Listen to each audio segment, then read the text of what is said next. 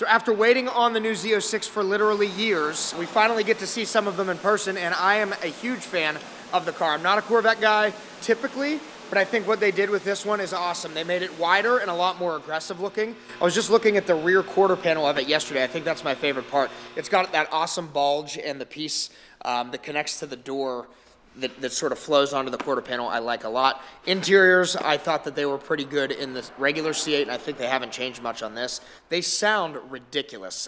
Every time it starts up in the shop, I think it's a Ferrari. So great job, Chevy. You have built a beautiful car. The biggest things I like about the Z06, probably the wider look that it has compared to the Stingray. It makes it look more aggressive, and I'm sure it helps a lot going around the track. A couple things I've noticed about the inside. They have like a little pocket in the back there to charge your phone in. I don't know if I like that or not. It's just kind of weird, honestly. It's pretty cool, I guess. The seats as well. I like the carbon fiber inserts in the cutout. I think that's pretty cool. Other than that, there's not too much different to me between the two. I do like the Z07 package. I like the high wing. I think it makes it look better. It definitely doesn't sound like a Corvette either. I don't know if I like that or not. There's so many awesome upgrades to the Z06 than just a normal C8 is. One of my favorite parts is right here.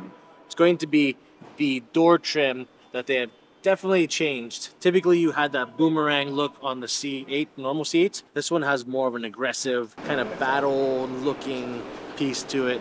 Definitely one of my favorite parts of this car.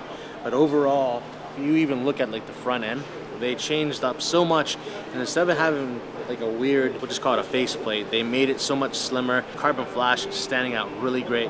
Just an awesome upgrade to the Z06. We've had 3 different colored Z06s come in now, and my favorite part about them is the way that they sound. It sounds like a Ferrari. My opinion of the new Z06. We had a few in. My favorite was the blue one. The carbon wheels, carbon interior, top notch. Something that I would pick, not really, but it's a beautiful car. Sounds good, but something I wouldn't do. What I like most about the Z06 is the subtle changes it has from the actual regular C8. The little bit wider fenders in the front, the different wheels, and the stance in the back is just slightly different. I like that small change to the Z06 from the regular Stingray.